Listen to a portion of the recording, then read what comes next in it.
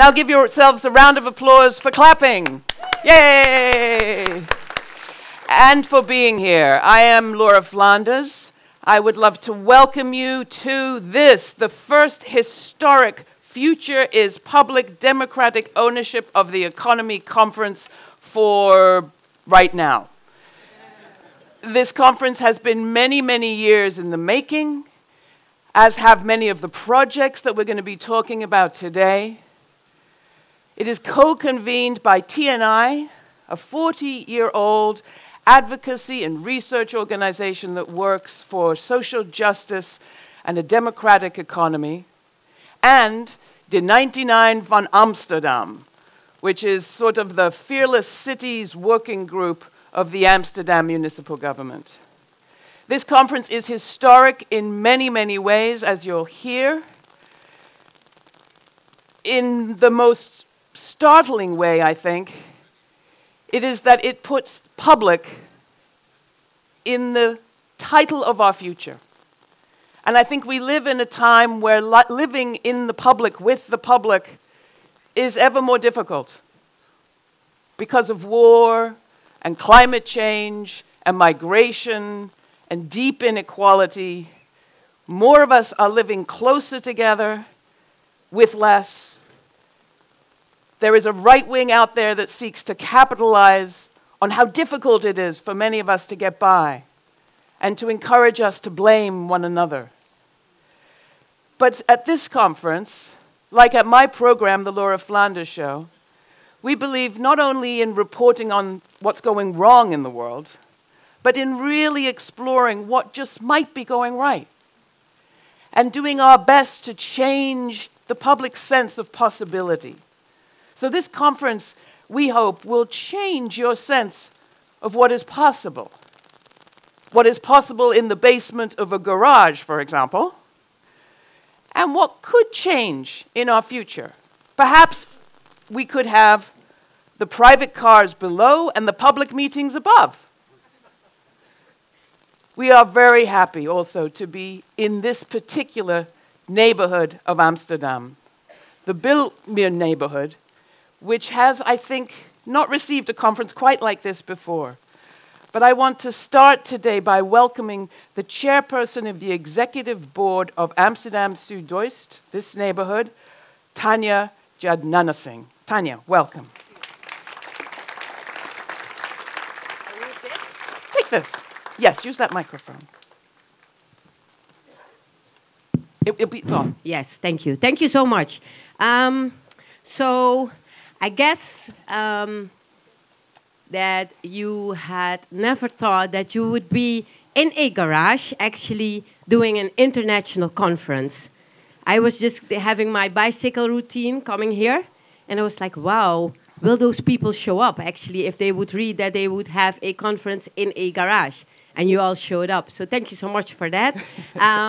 A warm welcome on behalf of 90,000 inhabitants of Amsterdam Southeast. We have 170 nationalities living here. So I think you should feel a warm welcome, because I saw in the program that there are people here from El Salvador, Nigeria, Chile, London, Barcelona, Asia. So this is just like Southeast, because we all have all those nationalities in Amsterdam Southeast. We have a quite young population in Amsterdam Southeast, and I have to excuse myself because I will warmly welcome you and then I will just run away, and that's because I have a meeting. I have a meeting at 10 with 12 youngsters. They are 10, 11, and 12, because we have a children committee in Amsterdam Southeast, and they advise us on how to get our problems here solved, because we have nice stories in Amsterdam Southeast, but we do have our challenges. And I'm really happy that you are here to talk about putting community first, community above companies. We do need those companies, but we need our people even more. So public first. I'm quite delighted that you want to spend 2 days in an international group, and then 2 days Amsterdam will talk amongst themselves, and I hope some of the international guests will stay and share their knowledge and their experiences with us, because I do think that it's in these collaborations that we get our answers on all of those challenges we do face. And I want to share just two little stories. You know I have only 8 minutes to talk, so don't worry, Miss Laura, because I won't be long. Politicians tend to be long, but I'll be short. But I have two stories I want to share with you. The first story is that when I became the chairman of this board, actually, I do have to tell you, I am from a really, really privileged background. I have had all the opportunities life can give me. I have a dad who is attorney at law, so I had all the things. So when I came here, I was like, okay, how will those people look at me? They're like, this really overprivileged lady who thinks she can be our chairman, whatever. And I was like, okay, then, you know, what I should do is I have to let them know that I understand. And I have to let them know that I don't understand and that they can teach me. I think that one of the biggest challenges we do have to just cross the barriers is, I don't know who is in the public at this moment, but are you all people who are academic? Who is academically, yeah. You see, that's what, me too, yeah. And it's really nice that we as academic people, we say, well, we want to help. We want to give people a voice. It's wonderful. But then again, please, let us understand that we don't understand. So we have to really invite people to sit next to us and even to teach us how things can be done. That's why I'm leaving in a couple of minutes to talk with my children. Because when I came into Amsterdam Southeast, I said, children first. Wonderful. But if I say children first, are they really first? Then I should ask them to sit at my table and decide with me what we are going to do for the kids and with the kids. And I guess also if we are here to say, yeah, you know, power to the community, power to the public, great. But do we talk to the people we really want to serve? Because what is community actually? Actually, community is wanting to serve the other, wanting to serve the community. Community is coming together. But who is sitting at the table? Is it really the person who we are saying we want to care about? Is that person sitting with us at the table? That's just a little thought. So I was, I could be the chairman here, and I went to a house which is called A la Condre. It's Surinamese, and it would be translated as all nationalities, all people, A la Condre. And there was a meeting there, and there was a young boy. I think he was like 10. He is from Ghana. And I walked up to him and I was like, hello, I'm the new chair lady. What can I do for you? Because I asked this question to all the adults. And I asked him, what can I do for you? And a lot of you know this story. The people from Amsterdam know this story, but sorry, I'm going to tell it again. He looked up at me and he said, okay, so who are you? And I was like, Tanya. I'm Tanya, and I'm the chair lady of... And he said, okay, wonderful, but what does a chair lady actually do? And I told him, and he said, okay, so you can do a little. I said, yeah, a little. And then he came up with this. He said, okay, I have one assignment for you. It was this really bright-looking guy, 10 years old. And he said, please, can you just make sure that people don't call me poor anymore? Because, you know, my mom and my dad, they don't have money.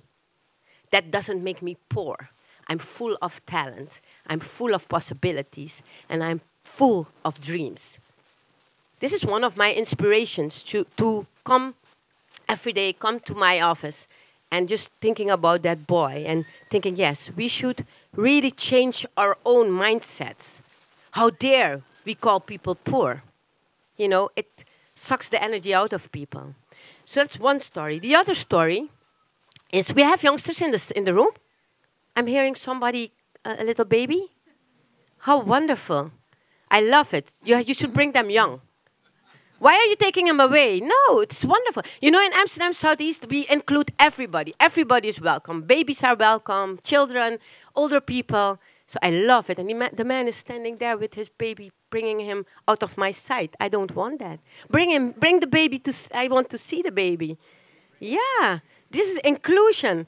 Yeah, it's wonderful. And I'm a grandmother, so I love babies. I do love. But no, actually, I'm making a joke, but I mean this. I mean that, you know, if we are getting annoyed by a little boy just, you know, asking a little bit of attention, who are we to say that we want to change Amsterdam or we want to change Europe if a little voice annoys us already? So, you know, what I think is, what I really want to leave with you all is, I have a children voorzitter. This is called, it is the chairman of the children committee. And well, actually I have a new one, but this is a story about the old one. Whitney Pengel. And she said to me, and this is an inspiration I take with me all the time. She said to me that when people come to Amsterdam Southeast, you should really welcome them really warmly. Because people nowadays, and this is the children's vision, is that people nowadays, they are so angry and they are so annoyed and they get so grumpy about all kinds of things. And she was asking herself, why? Because, you know, you can also count your blessings. And I've learned from her that every day I should count my blessings, 3 blessings every day. Write it in a journal, every day, 3 blessings. And I'm doing this for a year now. So one blessing is we're in a garage. Actually, I think that this is, I don't know, is this for the first time in the whole of the world that there is a international conference in the garage? Mike, you think so? I think so too, but I want to think so. Because then it's Amsterdam Southeast again, just, you know, setting the agenda. I love that. But then again, she said that you just count your blessings. So this garage is one blessing. Another blessing is actually we're meeting with all great minds. Minds who really think alike. Wonderful. And the third blessing is that actually our community in Amsterdam Southeast, they prepared food for you. They organized all of this. You are having a conference in a garage, but you will also be in a mosque. You will also be warmly welcomed by this community of 170 nationalities. So I am so proud of them. And then, again, that warm welcome. I want to leave you with that warm welcome. And Angelica, can I ask you to come here? Because I need your help. And I think this is also one of the great things. If we really want to serve community, then we should always ask help of our community. So this is Angelica. And Angelica, you know what a brasa is? Yeah, okay, you know what a brasa is. So the people, some of them don't know. And we'll teach them. You know, Whitney Pengel again, she said that when people come from across the whole of Holland and even from abroad, we should teach them this warm greeting. And the warm greeting is called a brasa. Can you say it? Brasa. Thank you so much, brasa. So we'll do it for you. Then you have to do it yourselves. It's quite intimate, but then again, well, we'll be here together with amongst us for 2 days, so better get acquainted. Okay, so this is the brasa. Oh.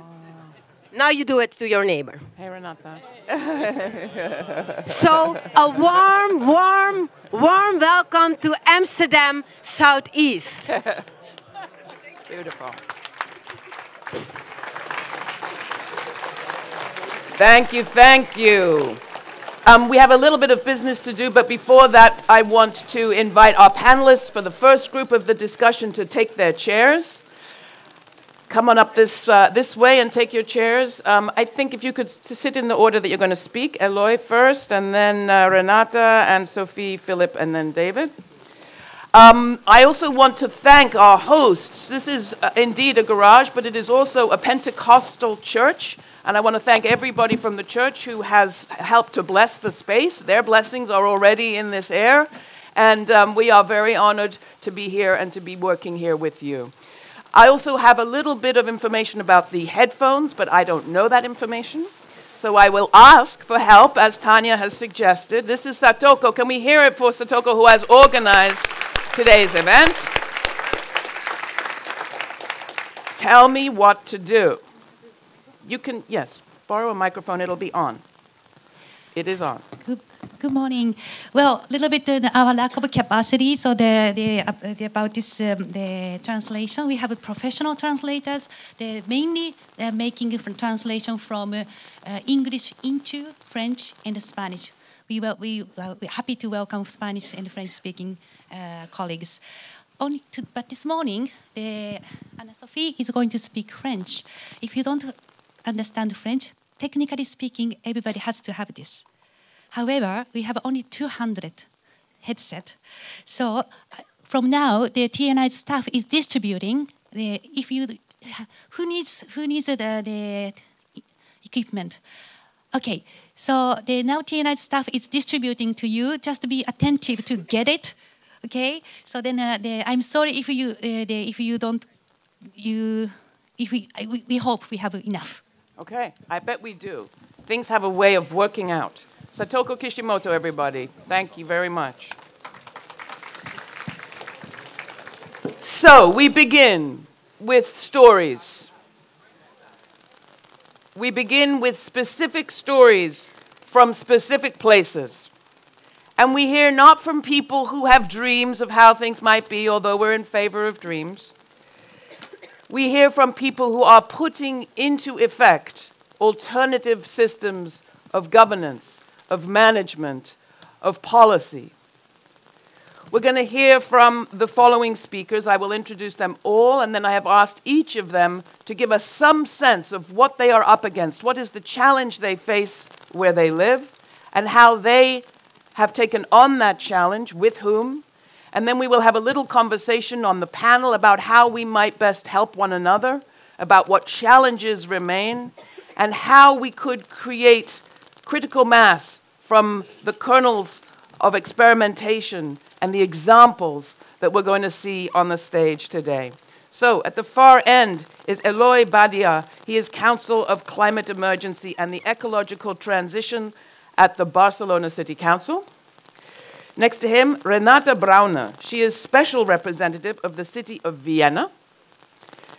Next to her, Anne-Sophie Olmos, who's a city councillor at the city of Grenoble in France. And then Philippe Glanville, mayor, not Glanville, what the hell with Glanville? Philip Glanville, mayor of London Borough of Hackney. David Dessers is deputy mayor of Leuven, is that right, in Belgium? That's right, yeah. So we have Belgium, Hackney, Grenoble, Vienna, and Barcelona represented on the table. Let's start with Barcelona. Eloy. Yeah, okay. Thank you very much for the invitation. It's fantastic to be here with all of us. And it's amazing that we are from around the world talking about the same topic. So we are starting something, or there are people that are fighting a lot of years, and now we are here. For us now, the most important challenge at the moment, maybe for all of you, is the climate emergency. I understand that climate emergency have a lot of perspectives, not only environment, it's social, it's economical, it's a very big issue. And we are thinking that now we need a new agreement, like Human Rights Universal Declaration. Now we need a new agreement for ecological issues and social issues. And we know that it's not easy, because we are thinking on Madrid, that we are celebrating the COP, and we are seeing what the states are saying, what is saying Brazil, United States, China, India, Russia. We know that it's very complex, but we have to make pressure on that, no? On that issue, one of the keys is energy. So maybe we want to talk more about energy. We know that it's one of the keys. We have to talk about decarbonization of the economy. And unfortunately, Spain is not a good example. We know that in Spain, all the legislation on energy and electric sector was written by the big companies. We call the big five companies the oligopoly electrical oligopoly. And it's governed by revolving doors with all the former presidents in Spain. That is in the same way. They are one time in the presidency, after goes to these big companies. And it's just for protect their interest. And we have to make this transition, energy transition for the sovereignty. We have to change from a model based in the fuels that is centralized, that is very polluted, and we want to advance for a democratic, that we want that all participate in this producer, all participate to decide what we want to consume, how we want to share with other people, what we want to do with our energy. So a democratic, decentralized, participatory process in energy. And to recover the idea of that energy is a public services. We know that in Spain we have 10% of the population that cannot access to energy, that we call energy poverty. So we have to change that. And that's the idea to create Barcelona Energia, that it's a municipal company, 100% public. And maybe we can talk more about Barcelona Energia in next interventions. To be 100% public in Barcelona. Sorry? What does it mean to be 100% public in Barcelona? It's a metropolitan. It's from the municipality, not only Barcelona, 36 municipalities in the metropolitan region, and it's from the public. It's from the municipalities, and to work together with the civil society. Perfect. Renata, to you, also on the subject. That's right. Thank you very much for the invitation. My name is Renate Braun. As you said, I'm special representative of the city of Vienna. I'm special representative for public services and municipal companies. And I think this position shows what we in Vienna think is important to solve all the challenges of the future, social cohesion, climate change, all the problems we are facing. And we strictly believe that the answer can't be privatization, can't be neoliberal answers, but should be publicly influenced or publicly owned companies in many of these fields. For example, also in Vienna, the energy company is 100% owned by the city. And we believe that this is very important. For example, to give you a very prominent example, housing, which is a very important question for the daily life of the people. Housing, for example, in Vienna is 60% of the Viennese live in publicly subsidized or publicly owned flats. We have 200,000 flats, so-called Gemeindewohnungen, which means these are municipal flats. We have 200,000 flats which are publicly subsidized. So 2/3 of the Viennese are living in one or another way publicly financed flats. And when we discuss this in international conference, I always look in astonished faces and the people say, what? 2/3 of the Viennese are poor people? No, not at all. We believe that housing is nothing for the so-called private market, but housing is a social responsibility and a public responsibility, and therefore we organize in the typical Viennese way. And we have many discussions with the conservatives. They always want to sell the energy company. They always want to force us to sell these publicly owned houses and flats. But we refused successfully, and because what they say, you are influencing the so-called free market. Well, that's true, and that's exactly what we want to do, because we think it's a social responsibility and not a question of the free market. And this is one example. Maybe we have the chance to talk about other examples, that in Vienna we think that it's important that the society, the social cohesion is in center of politics and not the private sector. There is, of course, a cooperation, as we heard before. Of course, we need companies and we support them. We are proud of this. But we think that it's very important, and that this is one of the reasons, the strong public sector, that Vienna is ranked so often in international surveys as the city with the highest quality of life.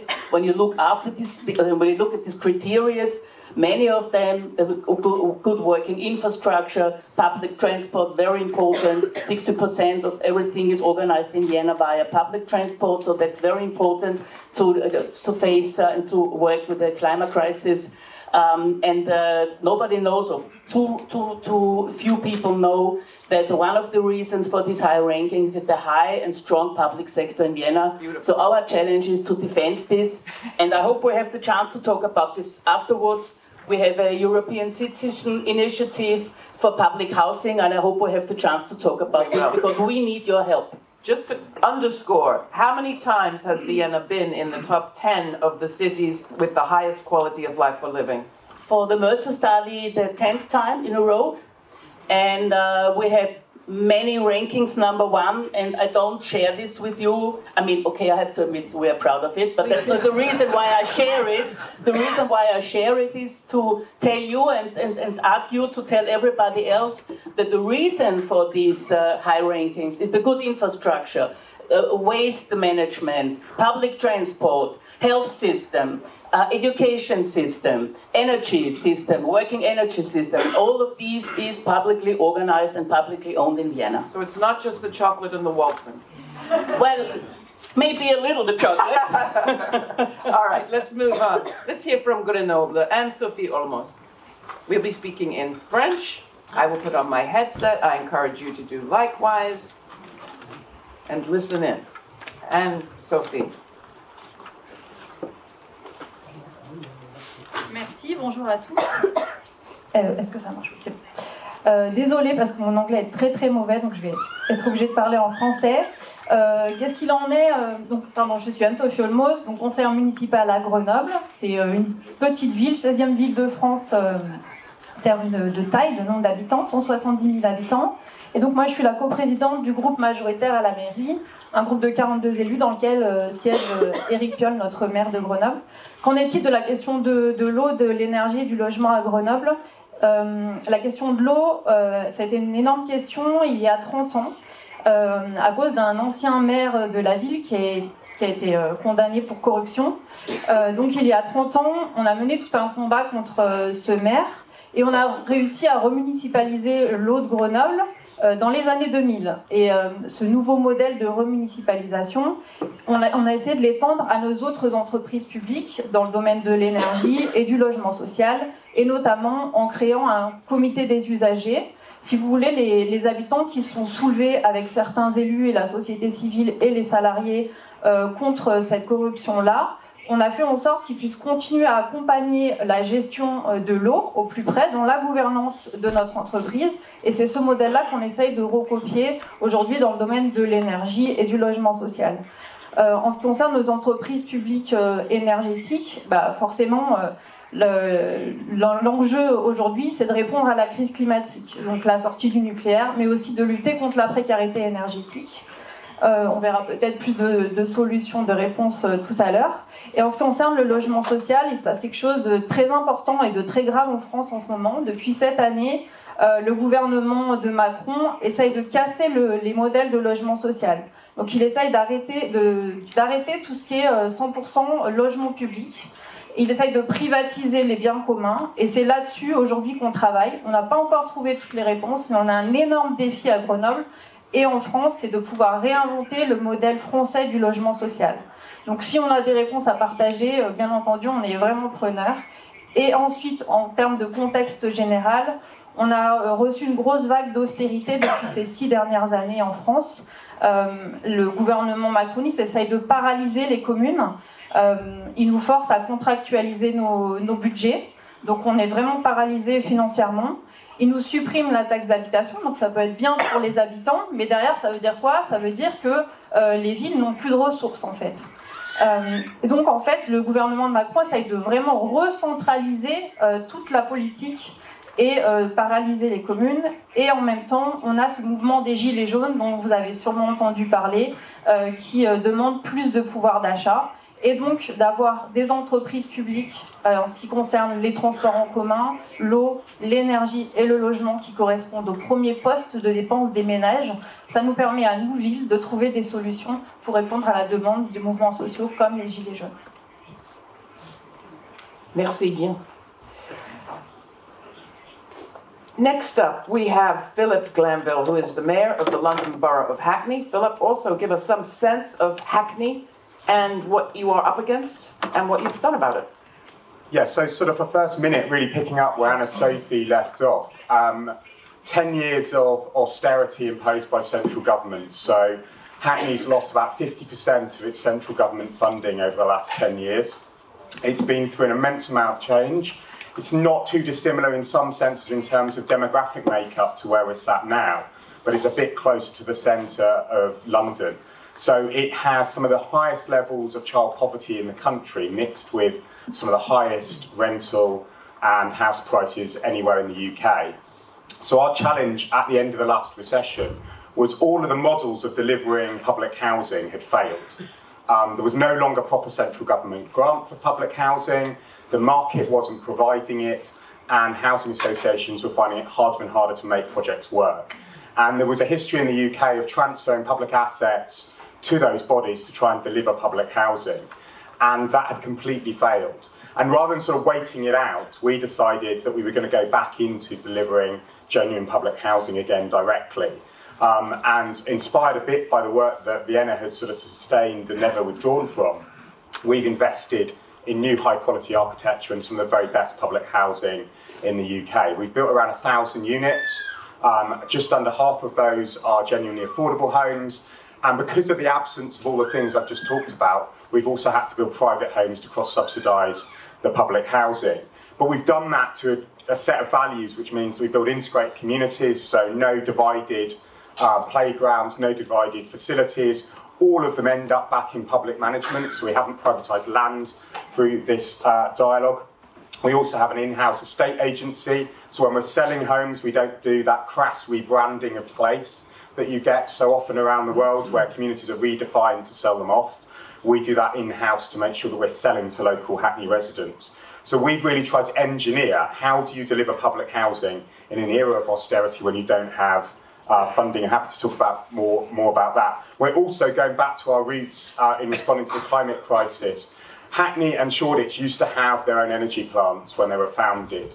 That was a public good that people looked to their local authorities, and through privatisation and actually nationalisation, those were centralised and taken away from us. So a bit like the experience in Barcelona, we're going back into setting up an energy company, and that's a generating company looking at our energy assets, whether it's roofs, whether it's combined heat and power plants, whether it's looking at how we have a just transition around providing the energy infrastructure for zero emissions at tailpipe. We want to be in the business of providing that as a local authority to make sure those public goods are owned firmly for the community and shaped by the community that we represent. I think social inclusion is critical. You know, the type of place that I've described where you've got vast economic growth, real challenges around how that's distributed, making sure that we also respond to that kind of market failure there, and also national leadership failure. Anyone that will be familiar with the British context knows that Brexit has now dominated national politics.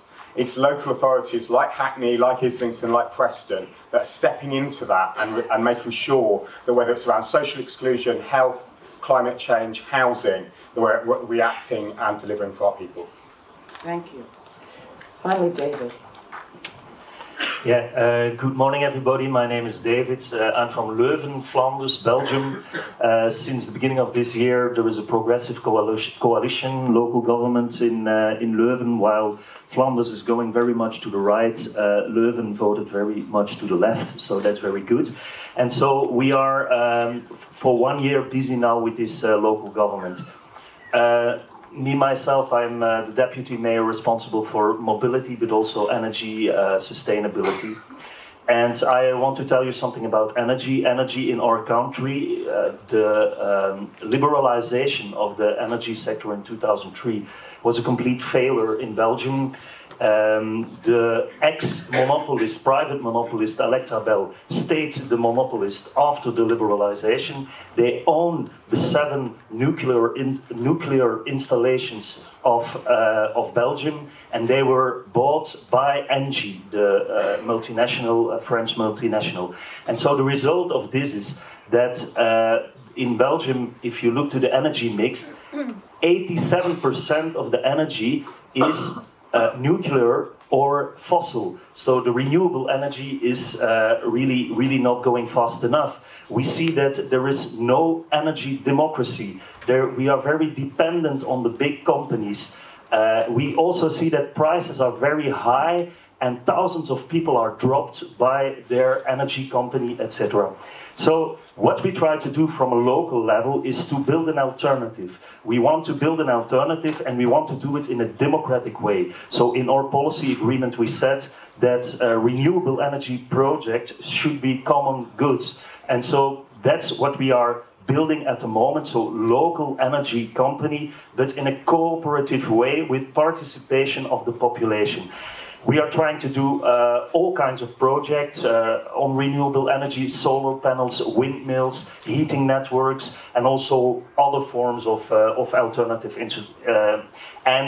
we started with this, and yeah, I can tell maybe later on more, because I see my time is almost over. But we started with this, we created an alliance around renewable energy, with a very strong cooperative structure, and now in the last weeks a new local energy company was born. It is called ECOOP, and it is a cooperative company, a collaboration of the local government with the population, and that's the way we want it.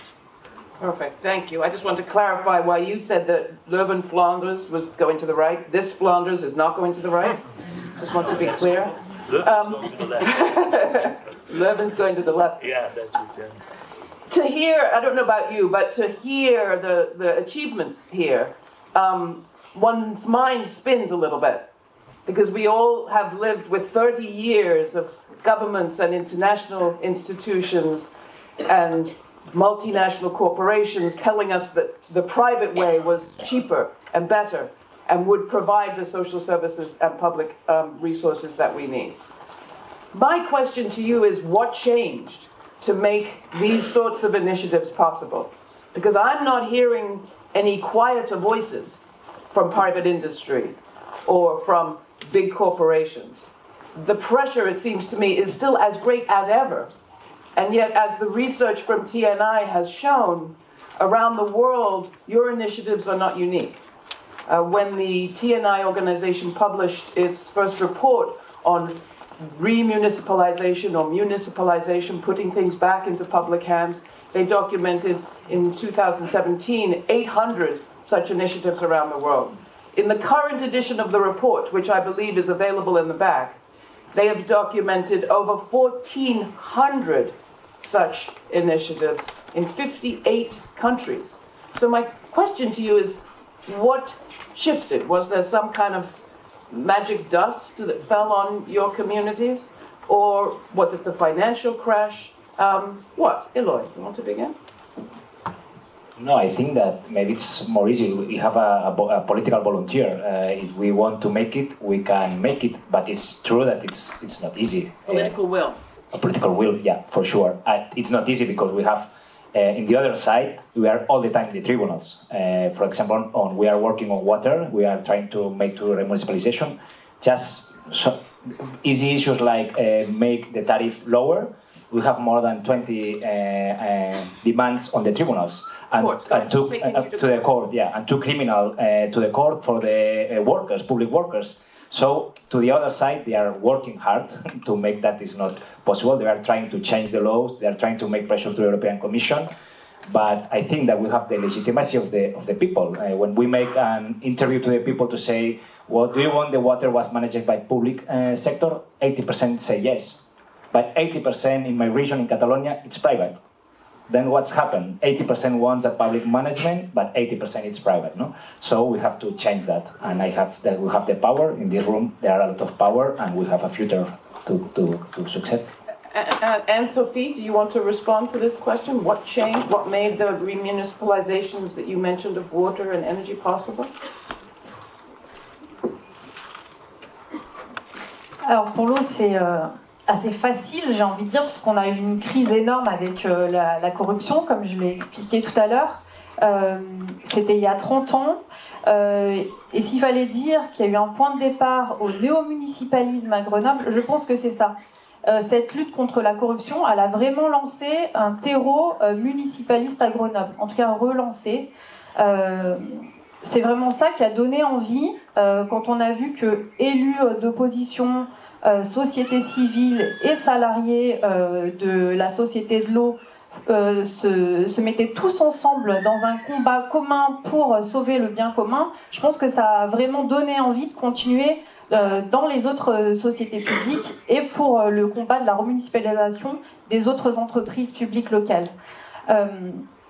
En plus de ça, je pense qu'aujourd'hui, Et là, je fais un bond, on n'est plus il y a 30 ans, mais vraiment depuis ces 2 dernières années. Je pense qu'on a gagné la majorité culturelle, en fait. Je pense que cette volonté de justice sociale et environnementale, on n'a plus besoin de l'argumenter. Aujourd'hui, elle est là. À Grenoble, on a le mouvement des Gilets jaunes et le mouvement des marcheurs pour le climat qui se rejoignent. Il y a une convergence des luttes, et je pense que cette majorité culturelle, elle est là.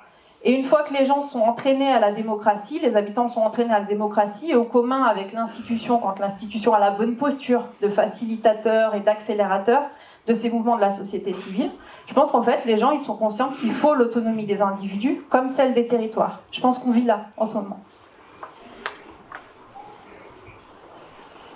So I'm hearing political will, legal fight, climate change, new movement alliances. Let me bring you into this, Renata. You wanted to add to this picture of why now are these changes possible in Vienna? Well, I agree with everything which was said, especially with the political will, because we in Vienna had very strong political will in the big tradition of the so-called Red Vienna of the 20s and 30s of the last century.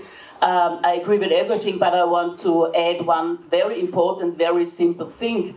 Privatization didn't work. Yes. We also did a study about remunicipalization in Europe with 700 examples from 20 countries. Everybody was interested in it. I love to invite you to share our website. I have the information with me. And it didn't work. Prices became higher, quality became lower, the private made their profit, and the people, they had nothing. It was bad for the people. So I think it's a very simple answer, and therefore I think there are two things we have to do. The one thing is to mobilize the people, to inform them, to mobilize them, that they participate and that they make the correct political decisions. And the other thing is, and that's something we do together with all the cities which are represented here, we have to give the cities a stronger voice in the European Union, because the European Union has a construction problem. You have the level of the nationalities, but you don't have the level of the cities. 2/3 of the Europeans are living in cities. And we have our special challenges and our special situation. We need to have a to solve it. And they built houses and houses and houses, but they were all very, very expensive. And so it attracted very rich people to our city, and the effect was it only became more expensive and more expensive. And so after a while, you just see that it doesn't work and that you need more public initiative, more initiative on the side of the offer, creating other houses, other prices, etc. But that you can only do by somehow building a wall between the private market and the public market. And that's, I think, what we have to do at the moment. And we are trying to do it in our city, for example, with more public houses. It is absolutely needed. Also, a stronger renting market, because in Belgium there is many people, you know, there is a big focus on ownership of houses. So I think it is important to have also a good renting market. And for example, in our city, we are also launching now a community land trust. So collective ownership of the grounds, private ownership of the house. And that's also a new model, but with a wall between the community land trust and the private market, in order that a house that is sold today as an affordable house will stay an affordable house also next time when it will be sold, because that was the tragedy on the private housing market. You can create a house, an affordable house, but once it is on the market, it becomes an expensive house, and that is what we have to avoid. My question for you, Philip, to just elaborate slightly on the moment in which we find ourselves. You did mention the dread word Brexit, and it is difficult for me not to ask you about this moment in the UK specifically, and the role that social cohesion or lack of cohesion or people being put at each other's throats is playing in Hackney, and how you were able specifically to address that, those racial, gender, class, other tensions. That wasn't quite the question I thought I was going to be answering, but I'll try. Try to keep you on your toes. I'll try and do that. Just to say, the pendulum in Hackney is not just swung. I think it's really important to say that we detected the same failure of the market I would say in the mid-noughties, all of the orthodoxy, the only way you can improve public services was working with the private sector. It was very apparent when your municipality almost goes bust, it doesn't work. And so we've been insourcing and remunicipalising for about 13, 14 years. Does everybody know what insourcing means? Can you just elaborate on what you mean? I was going to talk about the humble bin. All of us as politicians, if we do not keep the streets clean, will be voted out of office. But that isn't the only social contract with collecting the rubbish, because you can collect the rubbish with a private business, or you can do it as a municipality. And for me, I think you can see what the market failure is often. You overpay to collect the bin, it's not done as well, and the workers are exploited. Or you can insource it, have a high quality service, workers are paid well, but then you can also innovate. You don't have to negotiate to innovate. So if you want to expand into food recycling, you can do that because you have an in-source service. If you want to switch the fleet to carbon neutral vehicles, you can do that without trying to change the contract halfway through. If you've got a 10, 20, 30-year contract, you can employ local people. You know, you can do all of those sorts of things. So something that is very at the heart of what local government does, keeping the streets clean, can either be done privately or it can be done publicly. And what is interesting is if you start down that journey, the conservative parts of your organisation, legal, finance, the people that will wander, it's really risky to take on that workforce and to take on that risk.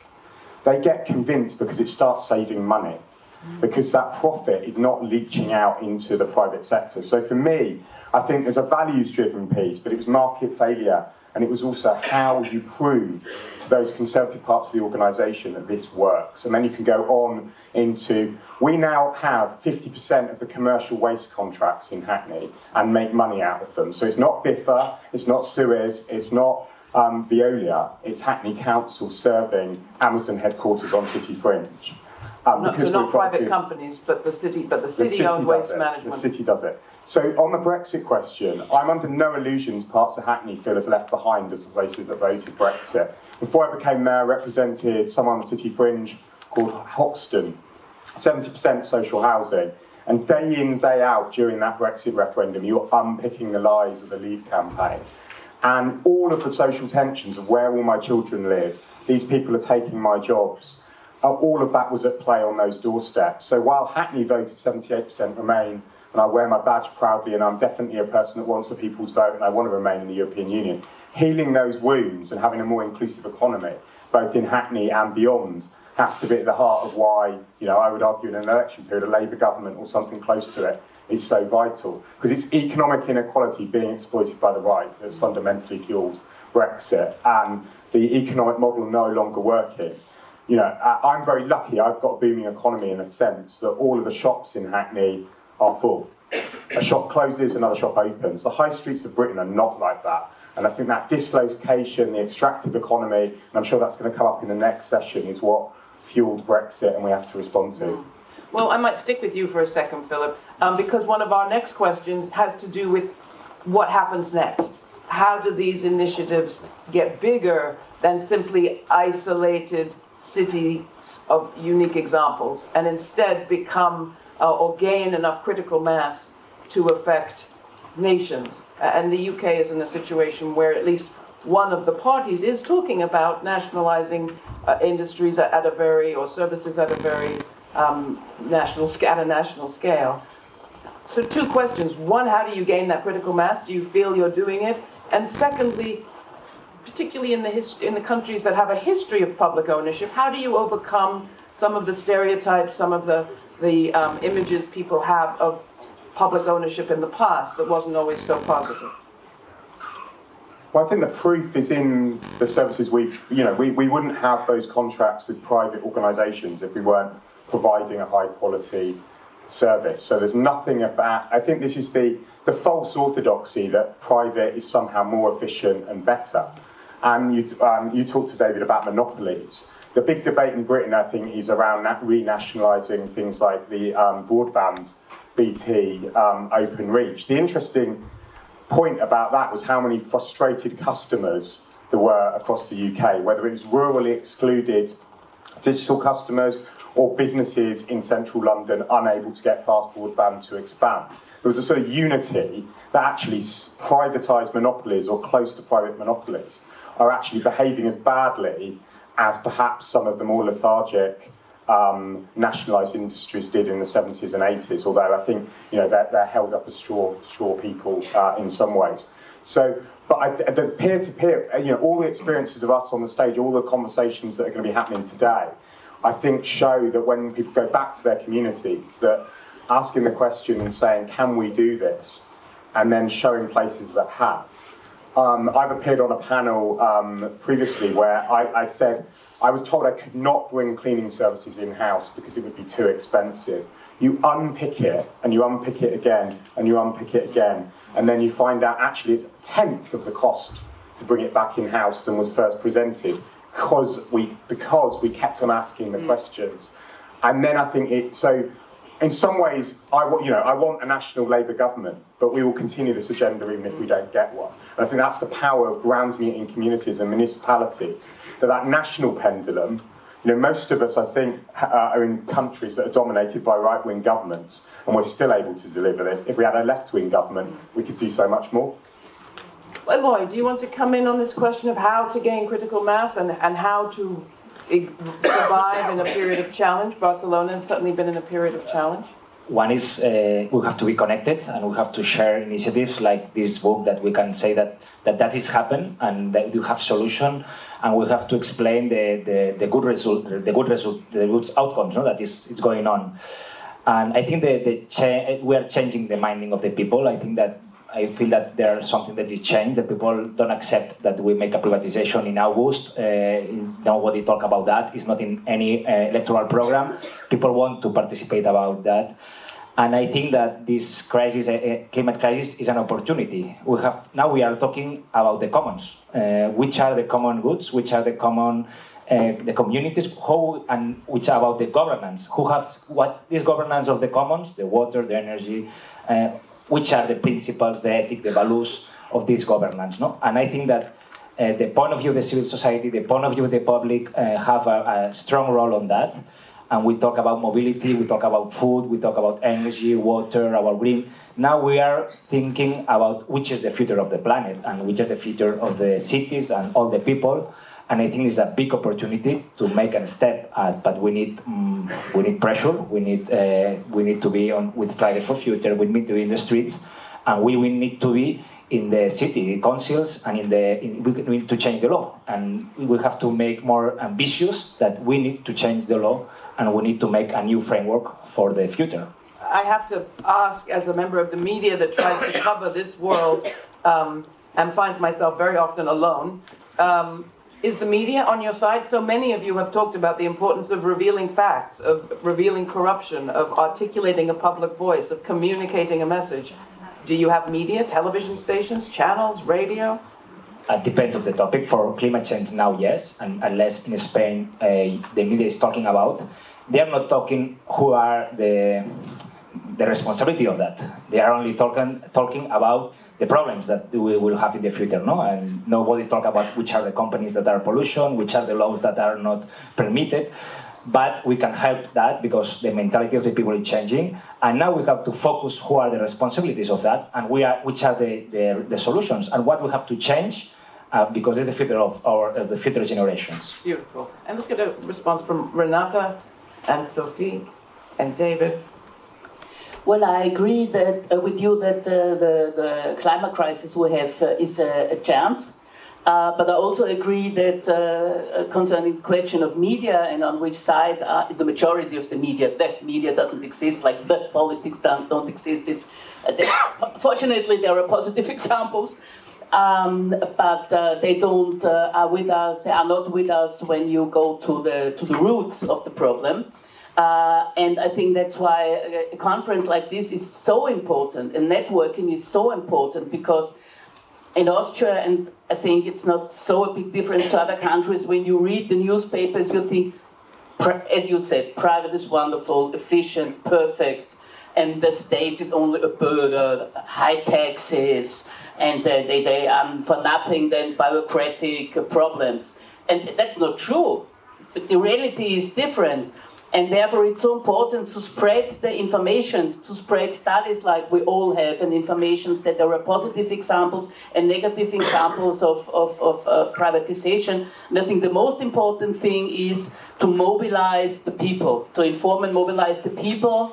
And I don't have the chance to talk afterwards about our initiative, because this European Citizen Initiative for Social Housing, which is also an initiative against austerity, is very, very important. And we have an information stand on the backside, and we need all your networks, because we have to have 1 million signatures until March. Then the European Parliament has to talk about our initiatives for social housing, for non-profit organizations for housing. I think it's very, very important. So Renata will be at the back with her petition, and she needs signatures, among other things, and we'll give more information. And your network. And Sophie.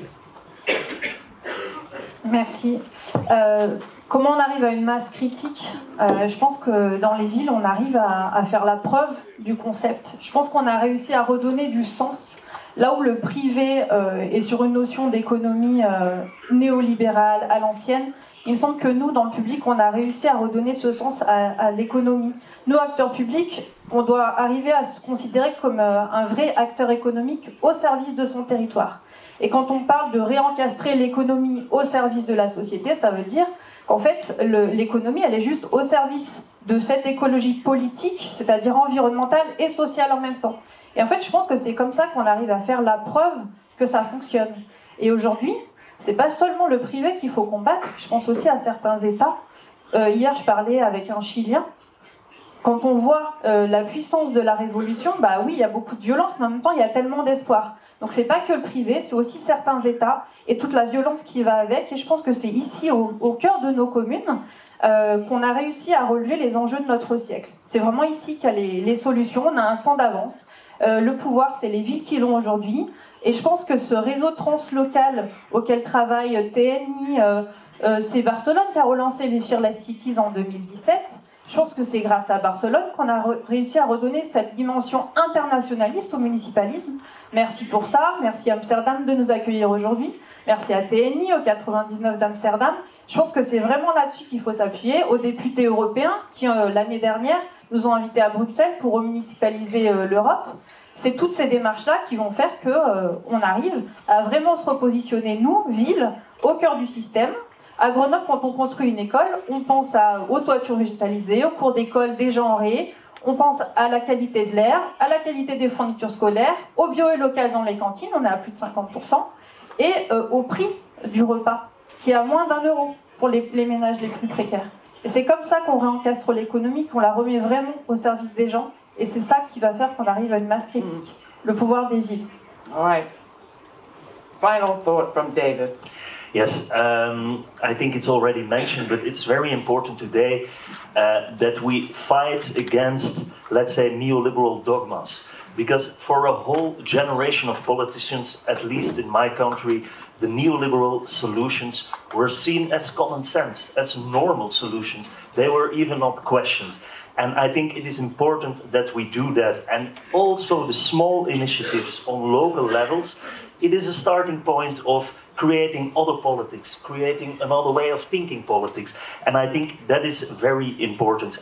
And I do believe that it is possible to bring it to another scale. For example, in Belgium 2 years ago, we have the energy distribution network in Belgium, and it is owned by the local municipalities. So it is a public distribution network, not always managed in a very good way, but anyway, it is public. At a certain moment, they needed money to develop smart grids and blah, blah, blah. And so they wanted to sell a part of that distribution network to a Chinese multinational company. And there was a very good campaign from the civil society, NGOs, trade unions in Belgium, and we were ordered. It was a success, and we succeeded to stop this privatization. So it stayed public. You know, on the symbolic level, it was a very important struggle because it was for the first time since a very long time that we stopped the privatization of a national energy network. So that's a good example. A second example, maybe from our country. Last week, a new bank was born in Belgium. It was an initiative taken after the financial crisis. The name is NewB, and it is a cooperative bank. So another bank, not a bad bank, as we say, but a good bank, the only good bank probably, and they needed 30 million euros in a very short time to launch that new bank, and it succeeded. So in 2 weeks, I think they found 30 million euros in the civil society to launch that bank. And that shows, I think, that there is a great demand of alternatives, and so we need to bring it to that other scale, but it's not easy. All right, thank you all. We have for each of you, as you leave the stage, a gift from 99 van Amsterdam. I believe in here you will find seeds. You are all seeds of change. Thank you so much for being with us. David Dessers, Philip Glanville, Anne-Sophie Olmos, Renate Brauner, and Eloy Badia. Come out this way and I'll give you your packet. Don't go anywhere, anybody. We have a whole nother panel of seed makers, seed planters. Thank you, thank you, thank you, thank you. And don't forget Renata in the back of the room with her signatures. Will the next panel please come up? Thank you. Thank you. Mind the stairs. Yes, yes. So let's bring up Asma. Come up. You want to come this way? Is this fine? Gilles. Ready? Rodrigo. Over there. Oh, it's okay. It's okay. Oh, could you swap with Rodrigo? With Rodrigo. Freddie and Rodrigo swap. 2 minutes, yeah? Gilles? Where is she? 2 minutes, yeah. At the end, yeah? Yeah, okay. All right, we have an announcement. We are very excited about our panelists, and we'll continue the conversation. If before, don't forget, we're hearing from people that don't just have dreams and schemes. As somebody once said to me, I don't want to hear your dreams and your schemes. I just want to know what you can pay. We're not going to hear from people who have just dreams and schemes. We're hearing from people who are making change where they live. And again, we're hearing from people who have positions in government where they live, or very close to government where they live. We were hoping that the mayor of Recoleta in the Santiago metropolitan region of Chile would be able to join us, Daniel Jadue. You'll find his name in the program. Because of what's happening in Chile, that is not possible. But we have instead, and we are very excited to have with us, Rodrigo Hurtado Osbar, who is the executive director of the Open University of Recoleta, about which you will hear more in a moment. So, to introduce all of our wonderful panelists, nearest to me, Asma Sheikh. She is city councillor from the London Borough of Islington. Next to Asma, kind of next to Asma, we'll go here. Next to Asma, Freddie Bailey, city councillor from the city of Preston in the UK, not so far from Manchester. Next to Freddie is Rodrigo, who we have just identified, Rodrigo Hurtado Osbar from Recoleta, and finally Gilles Perrol, who is about Moins Sartou right now. Gilles, I'm going to ask you to begin. Tell us a little about your town, what makes what you have done so special, and what was the problem you were trying to solve? Oui, bonjour à tous. Alors, si Grenoble est une petite ville, Montsartou est un petit village de 10 000 habitants dans le sud de la France. Et en fait, on a pris conscience en 1998, lors de la crise de la vache folle, qu'il fallait se saisir de l'enjeu d'une alimentation de qualité. En France, les municipalités sont responsables des cantines scolaires. Et pour réagir à cette mauvaise agriculture et à cette alimentation qui peut nous empoisonner par un mode de production trop chimique et non respectueux de l'environnement et de la santé, nous avons décidé d'aller vers une restauration scolaire 100% bio, ce que nous avons réussi le 1er janvier 2012. Donc, tous les jours, nous servons à Montsartou 1200 repas 100% bio aux enfants des écoles. Mais c'est posé ensuite l'enjeu de la production, de l'alimentation de ces cantines. Et devant l'absence de réponse locale, nous avons décidé de créer une ferme municipale qui produit les légumes bio que mangent les enfants chaque jour à la cantine. Donc on voit que lorsqu'il y a un problème, la réponse municipale, la réponse du service public est possible. Devant l'engouement des parents sur cette cantine scolaire 100% bio, on a fait une enquête et on a découvert que 87% des parents avaient modifié leur pratique alimentaire en mangeant plus bio, plus local, chaque jour à la maison. Et donc, on a lancé une maison d'éducation à l'alimentation durable pour accompagner ce dispositif. Maison d'éducation à l'alimentation durable qui est un vrai service public de l'alimentation qui veut relever le défi de la production alimentaire bio et locale qui respecte la santé et l'environnement. Si on a eu l'idée d'un service public de l'alimentation, c'est parce que depuis 40 ans, la ville de Montsartou a tous ses services publics en régie, c'est-à-dire en gestion municipale, que ce soit l'eau, les pompes funèbres, les transports, les travaux, la cantine, etc. Et voilà, je m'arrêterai puisque j'ai plus de temps. So, Gilles, just to clarify, if we were to come to your village, Montsartou, we would find a publicly owned farm? Oui, tout à fait. 6 hectares de production de légumes avec 3 employés de la ville, des agriculteurs salariés de la commune, qui produisent les légumes que mangent les enfants chaque jour. Who else has an urban farm publicly owned in their town that supplies the schools? Okay, just saying. Rodrigo, talk a little bit about the university that you work with, which, as I understand it, is the first municipal university in Chile and is not so very old. Así es, recién hemos cumplido un año de existencia. Se trata de una iniciativa más impulsada por el gobierno comunista de la comuna de Recoleta, que se ha caracterizado por desarrollar un conjunto de innovaciones que procuran contrarrestar desde una lógica contrahegemónica las políticas neoliberales que, debemos recordar, por desgracia nacieron en mi país y quizás no fueron tan lejos en ningún otro lugar del mundo.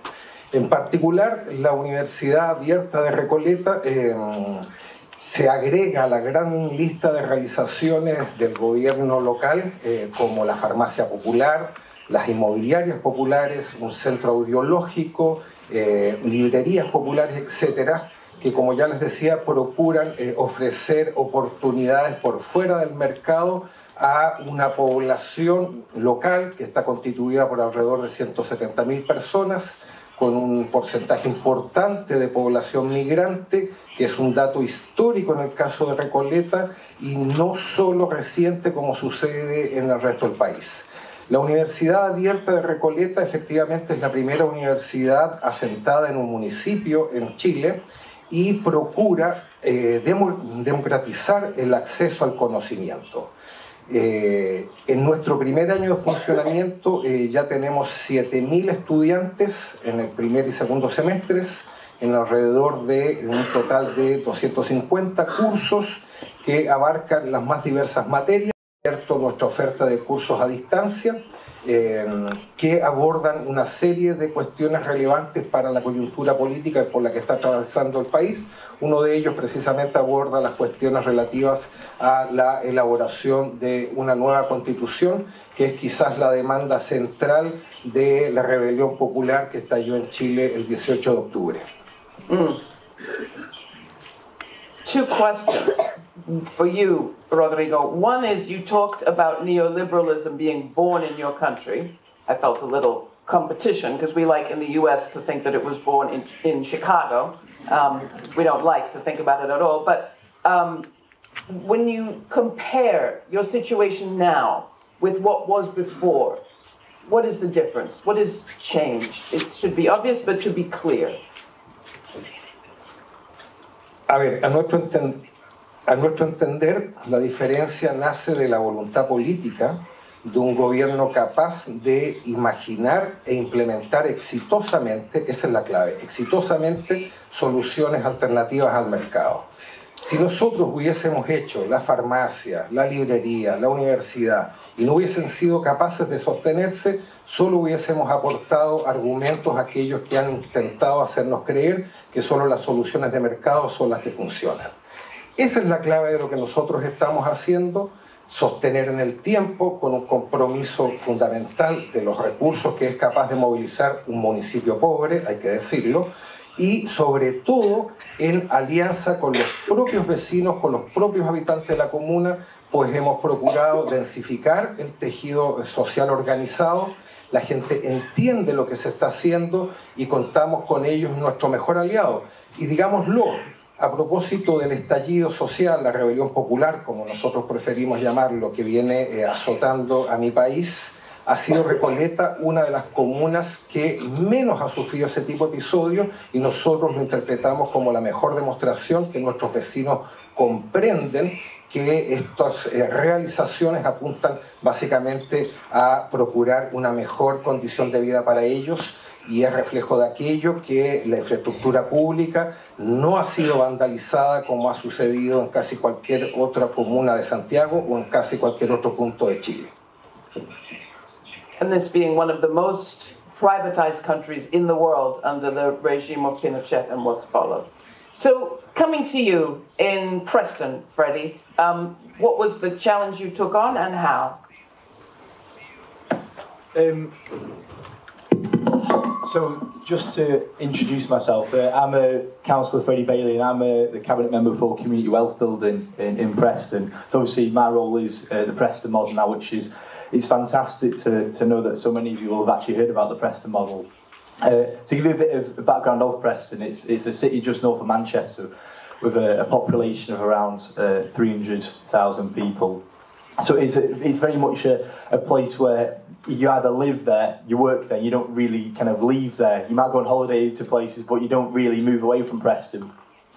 So it all kind of started with procurement and obviously working with anchor institutions, obviously like the hospitals, schools, colleges, even the football club as well, and realising that the amount of wealth that they have, even under austerity with the Conservative government, and obviously massive government cuts, as obviously previous panels have talked about, we have to use our wealth to try and actually benefit local people.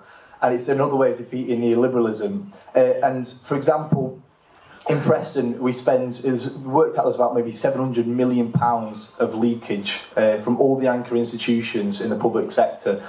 And a lot of that will end up in tax havens. It goes to big multinational corporations and ends up in a tax haven. It actually doesn't benefit the people of Preston. So what we wanted to do then is break down those contracts to ensure that small and medium-sized businesses within Preston and the wider Preston areas can then apply for those contracts. And it's also about then ensuring that anchor institutions use companies that say pay the living wage, they pay their workers a good salary, they also recognise the trade union. And then through that we started to see an increase in wages in Preston, we started to see a better standard of living. Obviously when more people have more money in their pockets, hopefully they will reinvest it back in the city. And wage levels are increasing faster in Preston compared to the Northwest and the UK average. And it is proven that it's working. And at the end of the day, it means that we are stopping that wealth leakage and working with CLES, which is a think and do think tank. We really are sort of progressing in this, and we're really starting to actually benefit the people that put me in power, and we're really starting to represent ordinary people in Preston.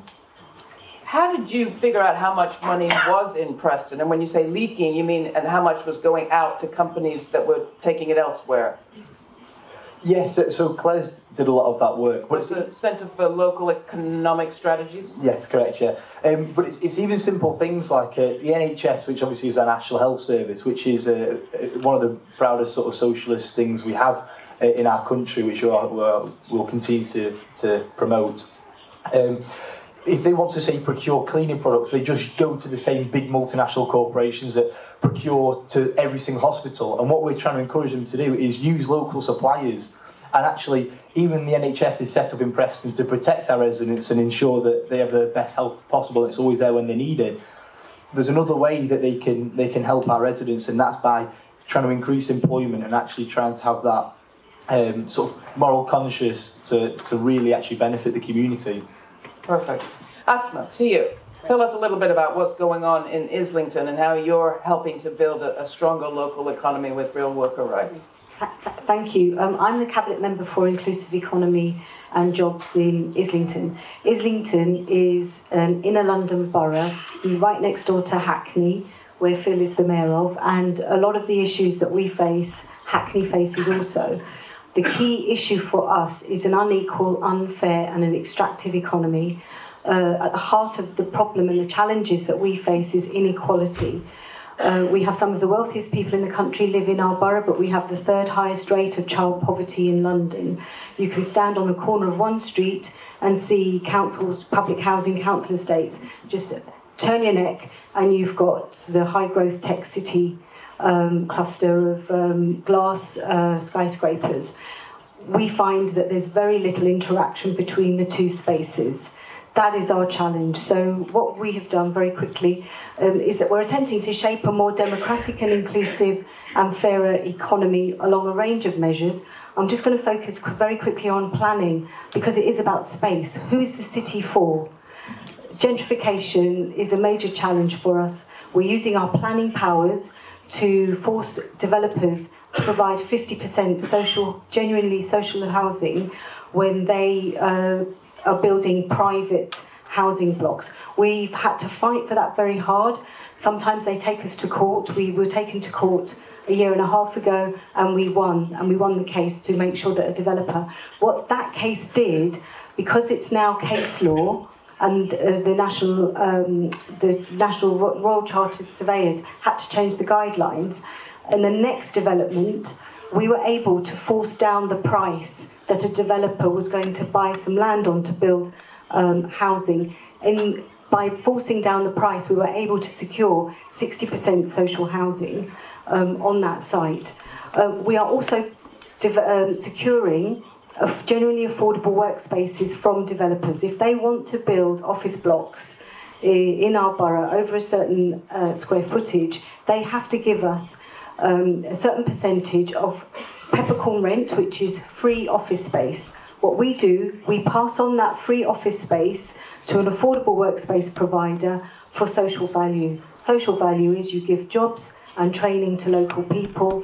If you're a tech company, we want you to do tech for good. We're not interested in just supporting tech for the sake of it. It's very disruptive sometimes.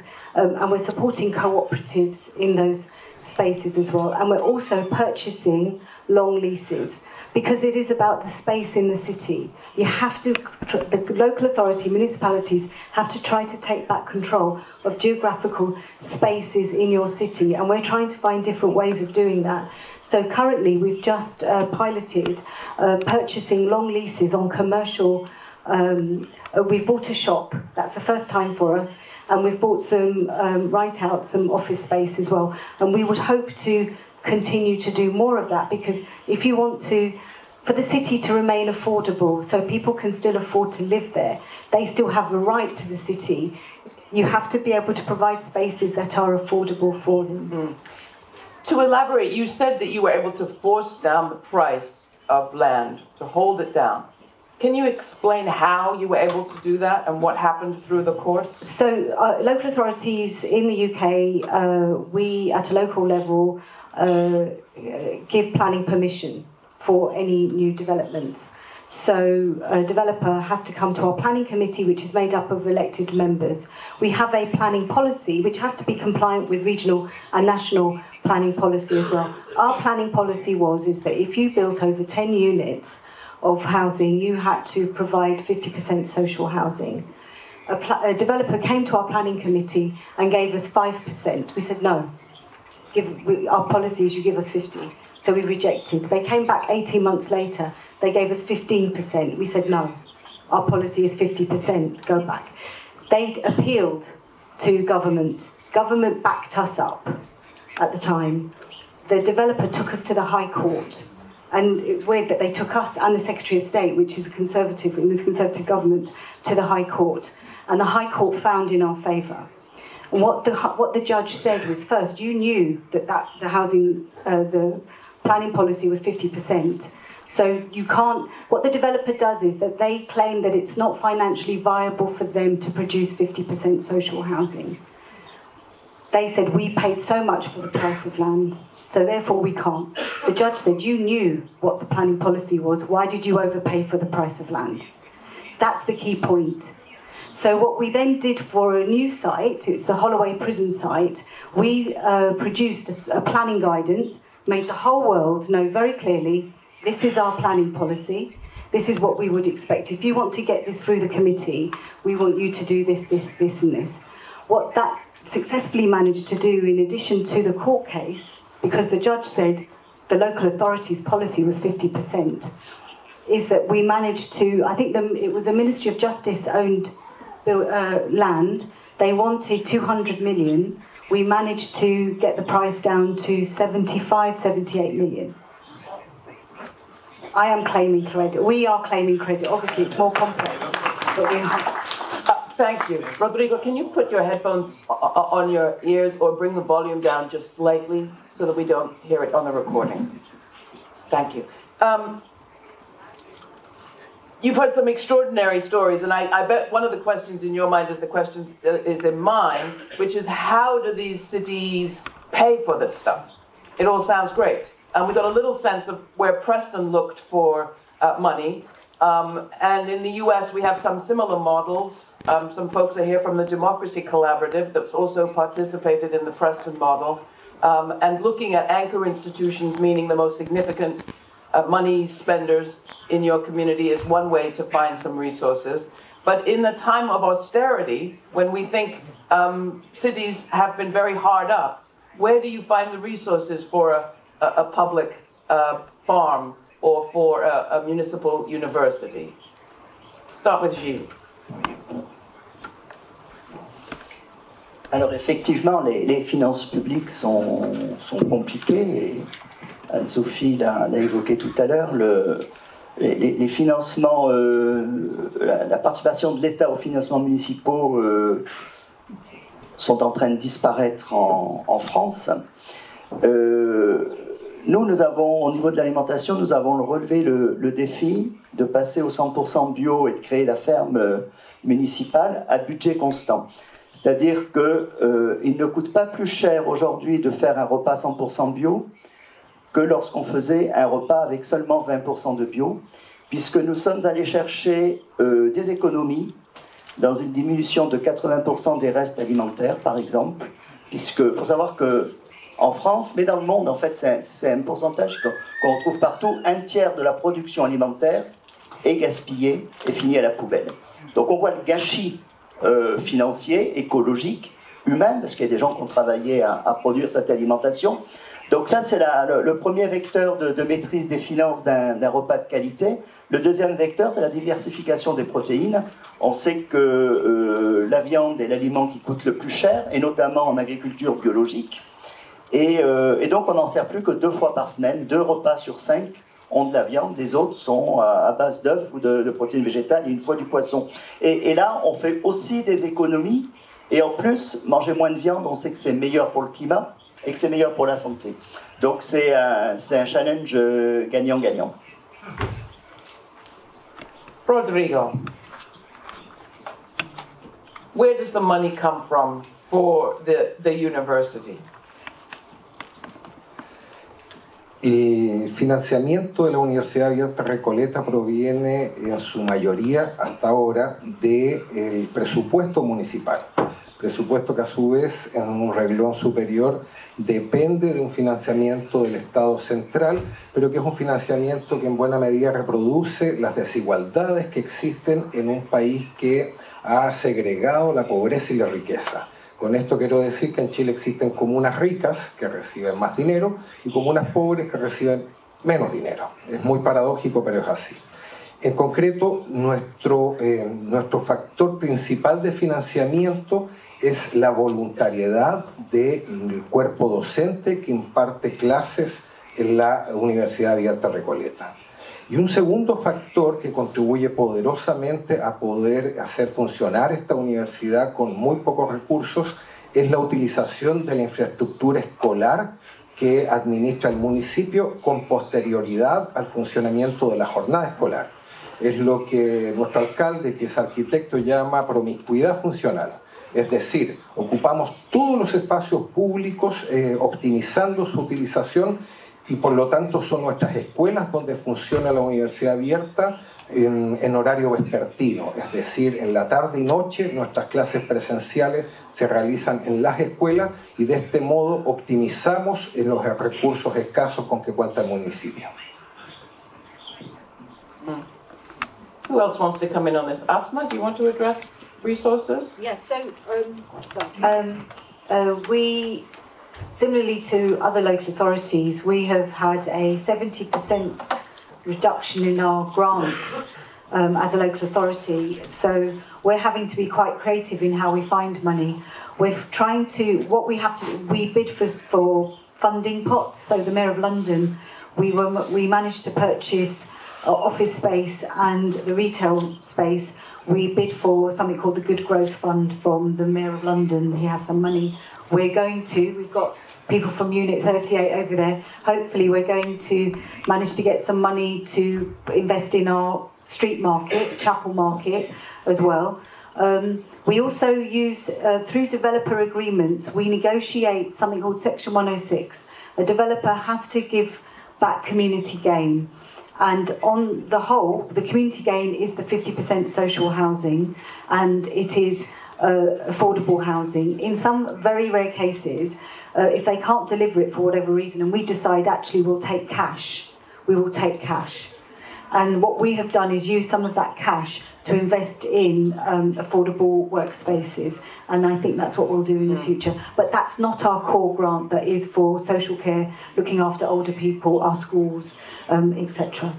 Thank you. Freddie, in Preston, I know a little bit about it because we did a segment about, a feature about Preston on the Laura Flanders show, which you can all check out on our YouTube channel if you want. But one of the challenges that Preston faced as it tried to insource, to get people to buy locally, procure locally, to cultivate the local democratic economy, was actually not just austerity when it came to money, but the ramifications of decades of neoliberalism that had pulled out not just money, but also skills and talent and people, such that in some areas, some of our cities are actually not capable of providing all of the services at this moment that we need. How have you addressed that, and how do you intend to address that? Where were the major gaps in Preston? So obviously you've heard from some of my Labour London colleagues, and obviously Philip mentioned about being cut by 50% from central government, and you've mentioned about 70%. We've actually been cut 100% by local government, so now we don't receive anything from central government. All of our source of income, this is the first financial year it's happened, so all of our money comes from local government taxes, so what we call council tax, and business rates. And that's what we have to deal with, and obviously that's why a lot of people in the north of the UK do feel disenfranchised, and that's why they do feel like they have been left behind. So with very, very limited resources, we have to try and combat increasing poverty and increasing in the wealth gap right across the UK.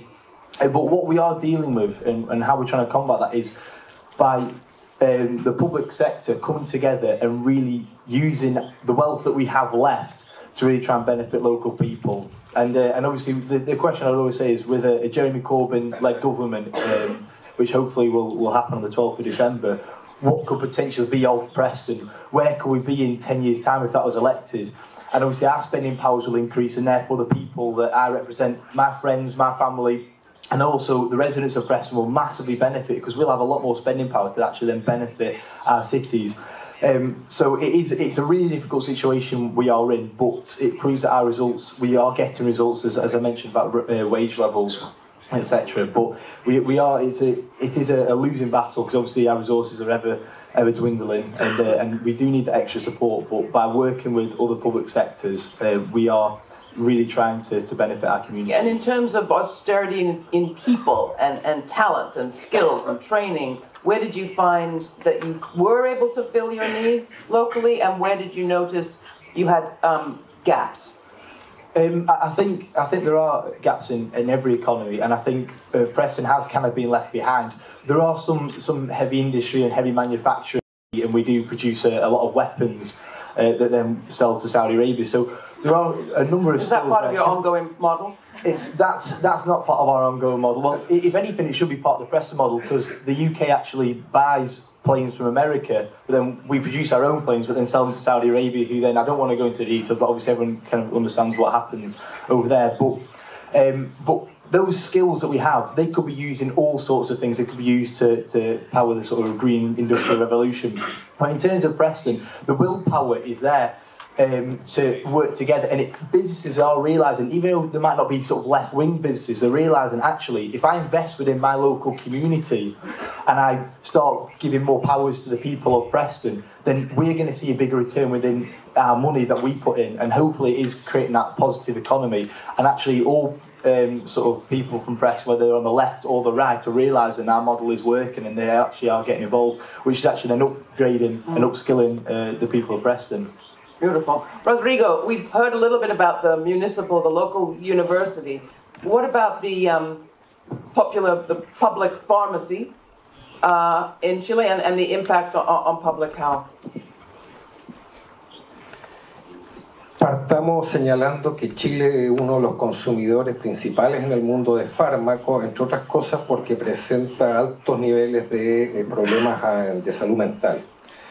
Y como tantos otros sectores de la economía, presenta una concentración altísima. Debe haber 3-4 cadenas de farmacias que son mucho más numerosas que las librerías. En Chile hay un total de 350 comunas y en 280 no existe una sola librería. Eso es súper interesante porque demuestra de que la pretendida efectividad de la solución en el mercado no es tal. Pero volviendo a tu pregunta, la farmacia popular, que nació aproximadamente hace 4 años en Recoleta, ya ha sido imitada por otras 170 comunas en el país y ha dado origen a la constitución de la Asociación Chilena de Farmacias Populares. Yo decía hace un momento de que la clave para entender el éxito del gobierno comunista de la comuna Recoleta, que ha hecho que su alcalde hoy día figure como uno de los principales políticos con futuro a nivel presidencial, es la efectividad de estas innovaciones. Esa efectividad es la que explica que se ha imitado, aunque hay que decir que esa imitación también proviene de sectores de la extrema derecha, como otros de los candidatos a presidente, pero que lo hacen llegando a acuerdos con esas cadenas monopólicas de farmacia. En el caso nuestro es distinto, porque lo que procuramos es bajar los precios negociando directamente con los proveedores y a través básicamente de un organismo público que regula la adquisición de fármacos para la salud pública. Dando un paso más allá, esta asociación de farmacias populares ahora se apresta a importar de forma directa a proveedores de distintos países del mundo fármacos en aquellas presentaciones que son más consumidas por la población.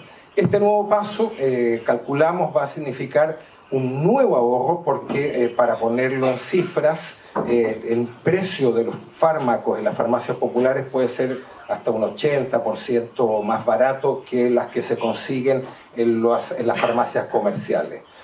No hay estudios aún que pudiesen rastrear a nivel de la salud puntualmente, porque es una iniciativa nueva que se está diseminando rápidamente, pero es nueva aún, que dé cuenta del impacto en la salud. Lo que sí sabemos es que hay una dimensión económica que impacta favorablemente en la población que consume sus remedios, compra sus remedios en estos establecimientos, porque ya les digo, a nivel de las pensiones, de los sueldos, Chile presenta una situación muy deprimente, y siendo una población consumidora de fármaco es un ítem que impacta fuertemente en el presupuesto familiar. Desde ese punto de vista, en la dimensión económica, no tenemos la menor duda y eso explica cuántos municipios la están imitando como política pública, es una iniciativa absolutamente beneficiosa para la población. Beautiful. So, both provide the medicines and try to improve the conditions that perhaps would relieve some people of having to take so many medicines. All right, so it's 11 o'clock. Our panel continues for another 25 minutes. I want to give everyone just a moment to kind of recheck in. We are really happy that you're here. If you just arrived, please sit down. Please join us. Sol et al. Will you join us in the seats? But anybody that came in recently, do feel free to take a seat. There are a few up at the front. This is the moment where we need to remember we want to give just as great attention to this panel as the last one. We have David Harvey coming. We are in that morning kind of tea break moment. Don't take a tea break right now. We've got some really extraordinary discussions and models here that, to my mind, are both mind-blowingly original and creative and have enormous potential, but also, with all due respect, are fragile. These initiatives need the national and translocal collaboration and connection that the last group talked about. This event is all about cultivating that connection, forging alliances, and that's really how I would like to continue this conversation now. Again, I'd like you each to talk a little bit about what are the challenges. In the US, often when localities try to start their own insourcing and start prioritizing buying locally and selling locally, even in New York City, as we try to gain more urban land for farming, we have multinational corporations that come in and say, we don't want to be discriminated against, and you may not discriminate against us under law. And in New York, we have multinational corporations that want to say that their products are locally grown, and they want equal access to our urban farming land alongside the competitors who are small local cooperatives, usually in lower income communities. So these challenges are very real. I'd love to know if you're up against any of the same. And to talk a little bit about what help you need to take this work to the next level. So, Gilles, let's start with you. Have you had any agribusiness companies come in to say, you are discriminating against us? And if so, how do you deal with that? Oui, on constate en France et dans beaucoup de pays européens la volonté de l'industrie agroalimentaire et des restaurations privées, de restauration collective, de prendre une part de plus en plus importante de part du marché. Nous, on travaille avec un universitaire qui nous aide à conceptualiser cette difficulté et on pense qu'il devrait exister dans les échanges économiques une exception alimentaire. C'est-à-dire que l'alimentation n'est pas une marchandise comme les autres.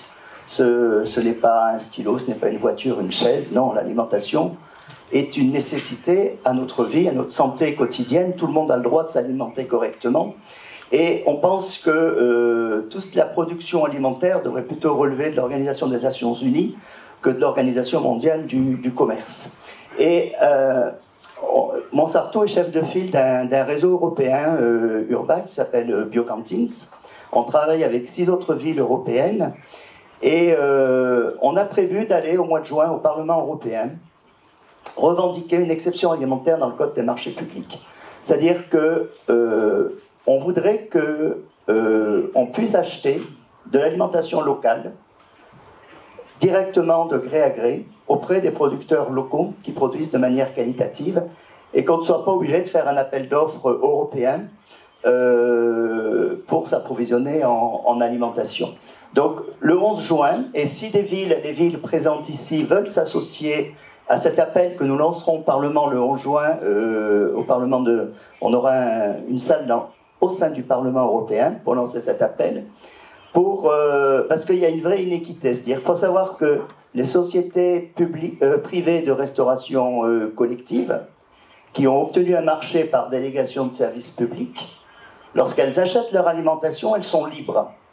Elles peuvent acheter à qui elles veulent, elles peuvent négocier avec qui elles veulent. Nous, ville, quand on a un service public de restauration, ne serait-ce que pour acheter les carottes du champ voisin, on doit faire un marché public Et en fait, l'agriculteur ne répond pas. Donc il y a une vraie inéquité d'approvisionnement local et on veut faire sauter ce verrou européen par l'exception alimentaire. So did everybody get that? In June at the European Parliament there will be a discussion of this question of the injustice in the fact that private companies can buy from whoever they like, but cities have to send out every purchase to international tender for corporations of every kind to bid on those purchasing contracts. So if you are going to be at the European Parliament in June, it sounds like there will be a room where you can participate in this discussion. How many of you might be at the European Parliament in June or have people that might be going there? A good number. So and not only sign the petition for Renata in the back, but also meet up with Gilles about this discussion, which could change the law European-wide. To you, Asma, what are you up against and what do you need? So just to stick to the planning issue, and it's a battle again with the developer, and it's around protecting light industrial space. Many cities have lost their light industrial space. Does light industrial translate? You know, workshops, spaces where if you've got a business, you need to be able to drive a van up to offload, unload things. It's not just an office where you take a laptop and sit down, that kind of thing. And it's really, why is that important? It's really important for a diverse economy. It's really important for a diverse labour market, because in London you have a labour market that's hollowed out. You've got lots of very low-skilled jobs and then lots of very high-skilled jobs. And what we're worried about is in-work poverty, the gig economy. There's a lack of in-work progression. We think it's part of our job as a council to try and help shape a labour market or protect certain sectors that will support middle-range jobs. And those will be in some of your light industrial sectors, or sectors, even creative production, photographic studios. They need certain types of specifications. If you want to make a film, creative production industries as well need that. So we have a developer that wants to force us to allow it to change light industrial into office, grade A office space. We have rejected their planning application twice. They have massively lobbied. They've got connections with the music industry. We get massively lobbied by everybody, and we get lobbied even by senior national Labour politicians as well, and we're a Labour council. And we have knocked it back a few times. And so the battle that we have is that we don't have enough power to stop that developer carrying on. And they took us to appeal, and we won the appeal, but just very closely. So that's our major challenge. We're trying to protect these spaces in our city so that we can still have affordable space. The reason why is that the developer will get far more profit from an office development, because the square footage for an office development is in the region of £40–50 per square foot. Whereas if you're light industrial, you're in the region of the low 20s. So it is the profit motive that is driving developers again. And we're trying to say we need affordable places in the city for different businesses to work and function. I would love that local authorities had stronger planning powers, that the planning legislation wasn't so much in favour of developers. The system at the moment is in favour of developers, and local authorities need more power to try to stop that. I would love it if we could have collaboration across cities and across countries, because, as I said this morning to some people, the same developers that are cropping up in London, in my patch, in Phil's patch, are cropping up in Amsterdam and in Barcelona and in other cities, and it requires a concerted effort. And yes, lobbying the European Union, don't know what that would mean for the UK, but still I think there's an issue there for cities to come together to combat the behaviour of developers and landowners. Freddie, what about you? What are you up against? So we obviously do have opposition within sort of the Conservative Party within Preston, but it's quite a simple argument to defeat, because they just think that the Preston model is just about simple procurement. And going to a British sort of phrase of saying you're robbing Peter to pay Paul, if we just focus on, say, just procuring local, in theory other businesses who outside of Preston will lose out. But it's a lot more than that. It's not just about local procurement. It's about the sort of social side of that. And yes, it might cost us as a local authority more money to, say, procure to a certain company. But if they then pay the real living wage, if they recognise a trade union, if they, say, bring on a certain amount of apprenticeships, then that will benefit the community. And a good example of this is we're looking to build a £40 million cinema complex in the centre of Preston, which will be publicly owned. The council will run that.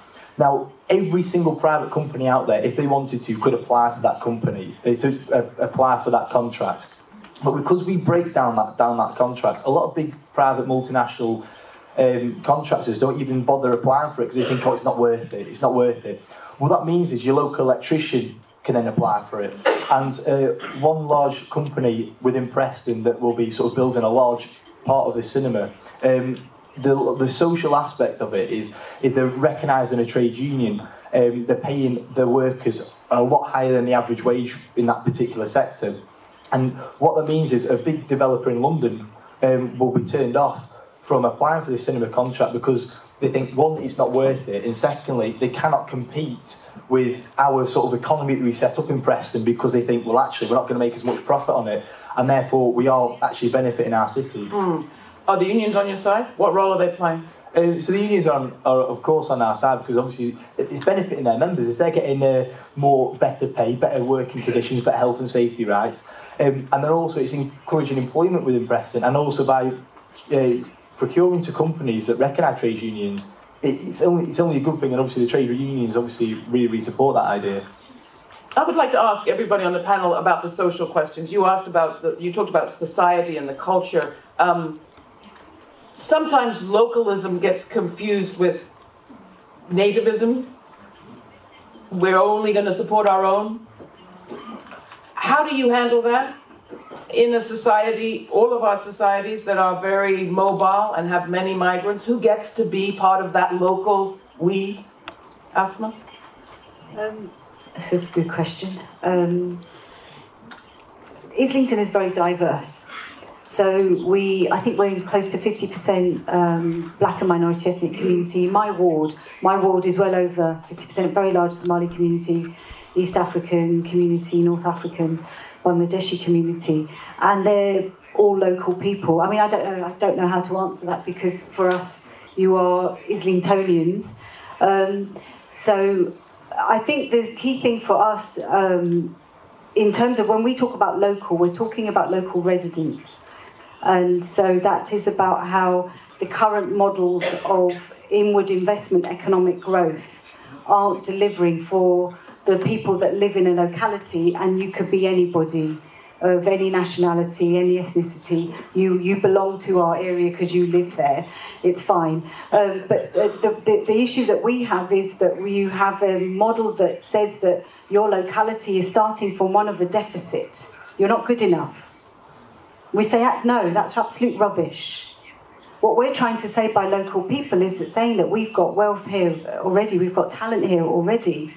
And so we should be trying to build models of economic development, growth based upon what we have locally. And so when I told you that we purchased this retail shop, we did that because lots of local Somali women were coming to me and saying, can I get some money to buy sewing machines? Because there's lots of women that want to learn skills in the fashion garment sector. And we've got a street in Finsbury Park, which is fashion retail. And we said yes. So with those Somali women, we're supporting them, many who don't enter into the labour market. This is a really safe way for them to enter into the labour market, while still looking after their families. To say we're going to provide you training and employment, and also if you wanted to set up your own businesses, sell them out of this shop. So it's about having that economic growth. It's the bottom-up approach, and they're very much participating in those projects. Gilles, to you, some small French towns are very fiercely proud of their local, very local tradition, and not necessarily so comfortable with newcomers. Alors, je voudrais faire une réponse à deux niveaux, au niveau de l'offre et de la demande alimentaire. Au niveau de la demande, donc, notre projet alimentaire, c'est de permettre à l'ensemble de la population, quels que soient ses revenus, d'avoir accès à une alimentation qui respecte la santé et l'environnement. Et donc, on a des actions de solidarité, de soutien, de facilité d'accès des personnes avec le moins de revenus pour se nourrir aussi avec une alimentation durable et biologique. Et notamment, on a une tarification sociale sur la restauration scolaire. Quant à l'offre, effectivement, il ne s'agit pas, quand je dis qu'il faut s'approvisionner localement, il ne s'agit pas de se refermer sur nos propres territoires. D'ailleurs, Montsartou, qui est une commune de 1350 hectares, aurait besoin de 40 000 hectares pour se nourrir. Donc on voit bien qu'on ne peut pas vivre seul, pardon, et qu'il faut vivre en solidarité avec d'autres territoires. Et c'est pour ça que de la notion d'autosuffisance alimentaire, on en est arrivé à parler plutôt de souveraineté alimentaire. C'est-à-dire de décider, de décider ce qu'on veut manger et d'où est-ce qu'on accepte que vienne la nourriture selon la catégorie de nourriture. C'est-à-dire qu'il y a des choses qui vont venir de Montsartou, il y a des choses qui vont venir dans un rayon de 50 km, d'autres dans un rayon de 200 km. Et par contre, il faut que les échanges économiques qu'on va aller acheter plus loin soient conventionnés avec ces territoires pour qu'on ne soit pas là à piller les territoires, mais bien dans la construction d'un projet commun où chacun peut vivre de son travail et vendre l'alimentation au juste coût, parce que on voit bien que, c'est pour ça que je disais tout à l'heure que le problème que l'alimentation dans le monde pose le problème de la qualité et du coût. Et on voit bien que nombre d'agriculteurs qui produisent de l'alimentation ne peuvent plus vivre de leur travail. Et c'est pour ça que la notion de commerce équitable, mais commerce équitable nord-sud, comme on connaît bien le fair trade, c'est bien connu, mais il faut aussi du commerce équitable plus local, qui permette à l'ensemble des producteurs alimentaires de vivre de leur travail, et c'est là qu'on peut construire de nouvelles relations économiques dans la production alimentaire. And are all immigrants and travelers welcome within your village to be part of this system, part of this local process? Oui, nous, tout le monde est bienvenu chez nous et on travaille à développer fortement les logements sociaux sur notre territoire. Vous savez, c'est pas parce que Montsartou est sur la Côte d'Azur, donc dans une région près de Cannes, Nice, effectivement, qui a cette image de lieu très favorisé. Nous avons une population très plurielle et notamment, suite à la guerre d'Algérie, nous avons accueilli un camp de harkis. C'est ces soldats algériens qui se sont battus pour la France. Et il se trouve qu'un camp a été mis à Montsartou à l'époque. Et nous avons travaillé depuis... Il faut savoir que c'est la même équipe municipale qui est aux affaires depuis 40 ans. Et depuis 40 ans, nous travaillons à l'intégration de ces personnes pour qu'ils puissent se loger dignement, pour qu'ils puissent travailler, alors qu'à beaucoup d'endroits, ils ont été rejetés. Donc, l'humanisme et l'accueil de l'autre est dans l'ADN de Montsartou. Et juste pour rebondir à ce qui se disait à la table ronde, beaucoup de villes se sont revendiquées de gauche en s'opposant à la droite. Alors il se trouve que nous, c'est un petit peu particulier. On est une liste de gauche, on se veut écologiste, humaniste et avec des valeurs sociales. Et nous sommes élus depuis 40 ans par une population de droite. Comme quoi, il y a des gens de droite qui peuvent aussi voter pour des gens qui proposent une politique différente, pour peu qu'elle soit construite et au service de la population. Et c'est peut-être quelque chose à réfléchir pour que justement on soit tous ensemble et qu'on s'oppose un petit peu moins. Final thought from you, Rodrigo. Final thought. ¿Puedes repetir, por favor? Sí. Just some final thoughts. As you listen to this, I know that part of your mind must be thinking about what is happening in Chile right now. Talk a little bit about your next steps, your thoughts from today's conversation. La rebelión actualmente en curso en Chile señala el fin de un ciclo político de medio siglo, aquel que se inició con el derrocamiento a sangre y fuego del gobierno del presidente Salvador Allende. Y sin ánimo de polemizar, el neoliberalismo nace como teoría en la Escuela de Economía de Chicago, pero se implementa por primera vez en Chile. Lo que sucede ahora en nuestro país es el inicio de un proceso constituyente. En ese proceso constituyente estamos todos llamados a pensar el país en que queremos vivir, que supere aquellas estructuras de injusticia que dieron origen a esta revuelta. En ese proceso constituyente, lo local también va a ocupar un papel fundamental, porque ya en el último tiempo en Chile existía conciencia que es el nivel local donde se puede abordar más eficientemente un conjunto de problemas que aquejan a la población. Sin embargo, en el ordenamiento jurídico que actualmente rige el funcionamiento de las municipalidades en Chile, presenta una serie de restricciones que lo hace un león sin dientes, decimos en Chile, que le quita capacidad de cumplir con su misión en forma más eficiente. Pensemos ustedes que la razón que impidió a nuestro alcalde participar en este encuentro es la realización de una consulta comunal que se va a hacer alrededor en 200 municipios de los 350 que existen en Chile, poco más, 250 el día 15 de diciembre próximo. En esa consulta, que es previa a un plebiscito nacional que está prevista su realización para el mes de abril, se van a consultar a la población una serie de cuestiones, incluidas temas de asignación de recursos y otorgamiento de capacidad de decisión política a los municipios.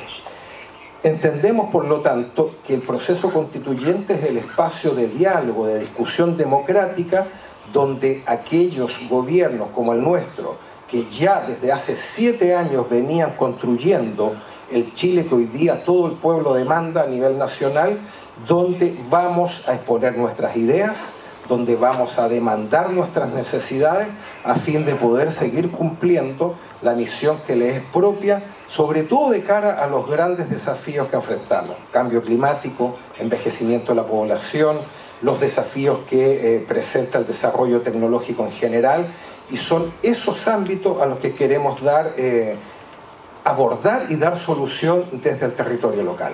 En todo ese proceso, la Universidad Abierta Recoleta, por cierto, va a jugar un papel fundamental, dada la misión que le es propia, y somos desde ya uno de los actores que está entregando elementos a la población de educación cívica, porque ustedes quizás lo ignoran, pero fue la dictadura la que eliminó del currículum escolar chileno la educación cívica, y volvió recién a fines del segundo gobierno de Bachelet, muy tímidamente, pero como todo lo que se hizo en ese gobierno, se dio la paradoja que un gobierno de signo contrario fue el que tenía que implementarlo, y ustedes entenderán que mucha energía y convicción no la han puesto, y ya la rebelión vino a resolver todo porque simplemente puso el país pies arriba, y somos ahora nosotros los encargados de visualizar el país que queremos construir.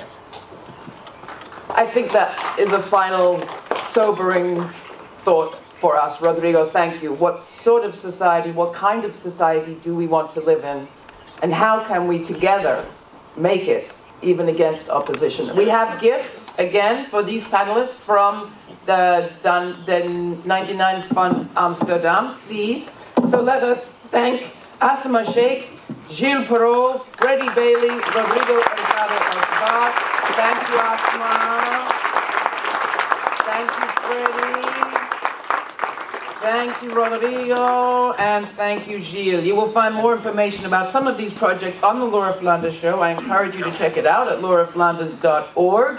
You can find us on our YouTube channel. We've done features on Preston and some of the community wealth building initiatives that you've heard about, as well as Barcelona, Mondragon, you name it, we've probably covered it.